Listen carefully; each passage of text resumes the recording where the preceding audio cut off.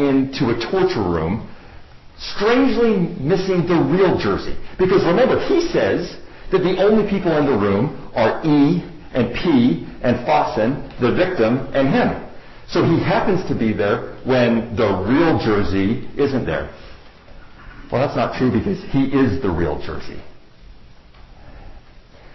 But according to him, in this unlucky scenario, the real Jersey happens to be 5'10 and 220, which is so close to his 5'11, 227. Think of it. Two Jerseys. Two men that go by Jersey in the same hotel room on the same night, passing like ships that don't see each other, and amazingly they look like twins. So he must be the most unlucky person ever. And you must believe that Battle is amazingly bad at reading a room. Because he walks in the middle of that hellhole torture scene, he's there for minutes, and he walks out thinking, whew, that's some strange homosexual shit.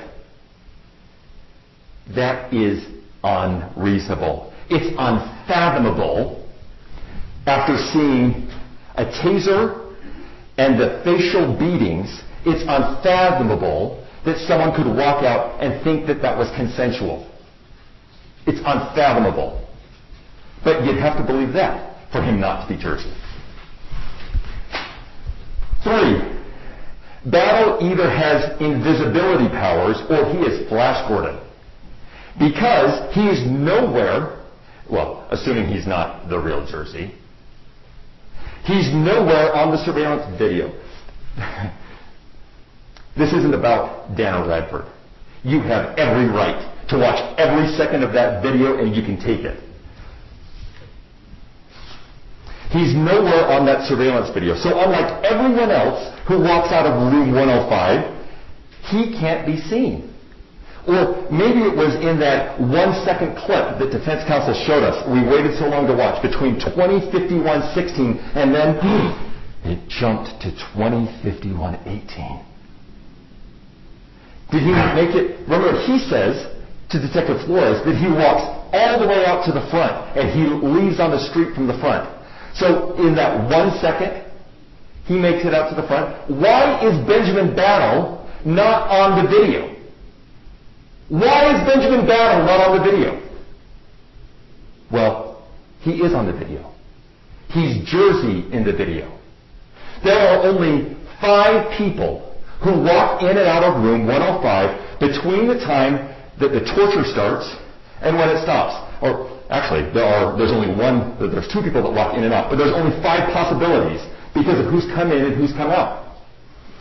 When Letterman walks in, who Collins says is Ernest Bright, when he walks in, there's the 3 people inside. That puts 4. That's when the torture starts. The only other people to walk in and out during that time period, watch it on the video, are Battle a few times, and when Fossen goes out for a 5-minute time period. There is no other way. There's no other possibility. So the video surveillance alone, watch it. Watch that hour and a half. There is no other person that walks in there. Battle says he walks in there. Inherently, his story can't be right. He says he walks in there. But the video surveillance shows, according to his story, he didn't. Unless he's the guy wearing Jersey. 4th, you also have to believe this, that Fossen is a special kind of stupid. Think through this. We've heard these horror stories, and it's true, about Patrick Shipley. Patrick Shipley will have his own day in court. Patrick Shipley's not the issue here today. But Patrick Shipley's horrendousness, right? In opening statement, defense counsel said, and in closing statement now, that Battle is the fall guy. That Fossen is so scared of the real Jersey that he's going to throw Mr. Battle under the bus. There's a huge problem with that. Evidently, he's willing to throw Shipley under the bus, who Shipley says is his best friend, But in any case, he's willing to throw Shipley under the bus, who is making people paraplegics or whatever. He's willing to throw E under the bus, who Shane Collins says is Ernest Bright. Because remember, he says that he went over to Ernest Bright's house. He knows Ernest Bright. He says his name. So he's willing to throw cage torturer guy under the bus and testify against him. But he's not willing to throw the guy under the bus that used the shaver. He's willing to throw the torturer under the bus and the taser under the bus, but he's not willing to throw this third guy under the bus. Well, is he scared or is he not scared? He's scared, but he's scared for himself. So now he's acting in his own best interests, rather than that of the other individuals there. Why would he correctly identify two people and falsely identify the third, be willing to testify, as he said, against Shipley and E, but go after, set an elaborate trap that just, there happened to be two jerseys. And the second jersey just happened to be there for a 5-minute time period in the room and just got unlucky.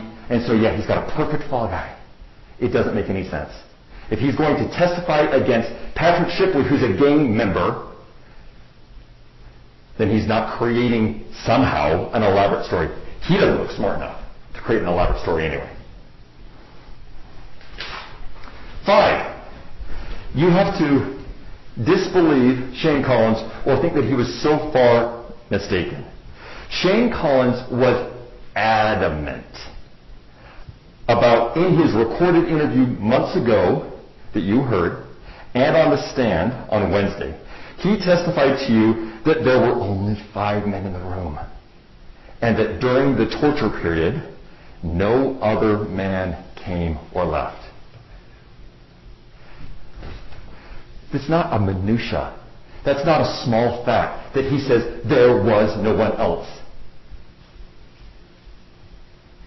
He says there was no one else. Battle could not have come in.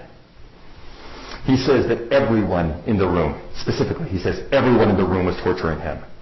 I asked, was anyone not participating? No, he said. There were no innocent bystanders. And 6, as we've discussed, you have to disbelieve Dan Radford. Either she was grossly negligent or she was lying, for she testified that after studying the video from 2:30 on, and without knowing the facts of this case, she followed everyone in and out of the room of 105. And you can too, by the way.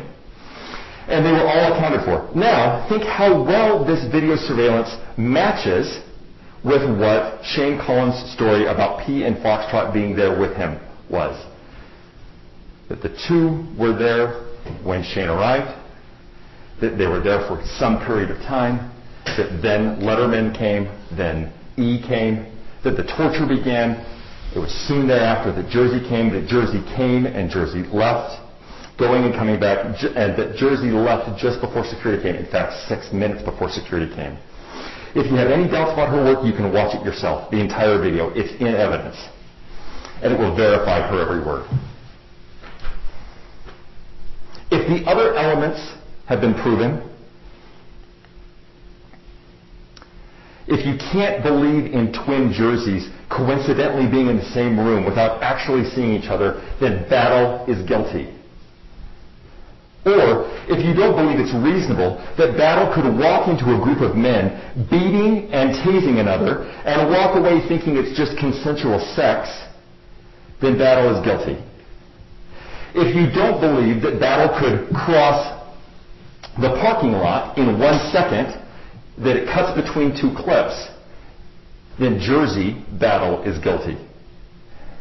If you can't understand or believe why Fossen would snitch on Patrick Shipley, the dangerous Patrick Shipley, and snitch on Ernest Bright, the kid torturer, evidently, but is willing to do that the other way with Battle, then Battle is guilty. Why would he say the truth about two people and a lie about the third, the scariest ones?